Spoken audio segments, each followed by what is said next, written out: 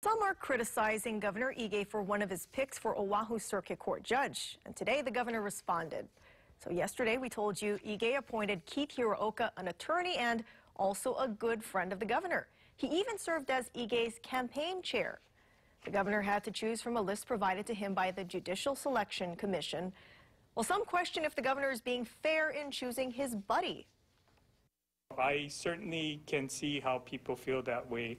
I would just like to note that the Judicial Selection Commission is independent. I've nominated one of the 9 members on the Judicial Selection Commission, and they felt that he was qualified on all of the lists.